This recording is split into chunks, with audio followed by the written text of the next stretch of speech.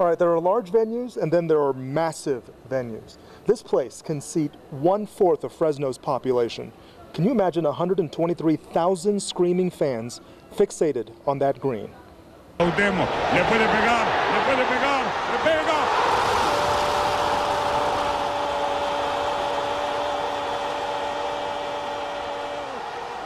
There are a few places like it. Mexico City takes pride in knowing it's the largest.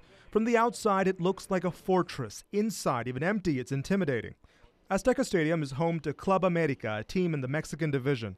Today, Isabel Ramirez Valdez is fixing the field one spot at a time. The first thing people see is the field.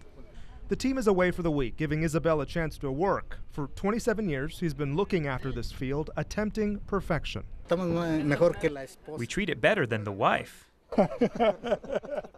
The seats aren't exactly built for comfort, but who cares when you're mostly standing anyway? Down on the bottom, the seats practically hover over the field. Up top, on the benches, well, the air is a little thinner up there. But there is one fan who does not move. Nachito is his name. He's been called Club America's biggest fan. Nachito hasn't missed a single game in over 15 years.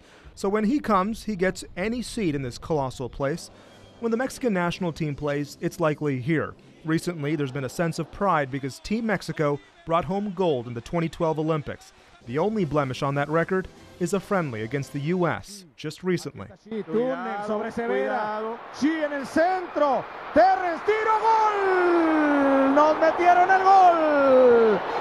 A lot of the Mexicans we talked with are still a little bitter over that 1-0 loss. All aside, soccer superstars have played right here. But it seems the biggest star is the stadium itself. Jobin, KC 24.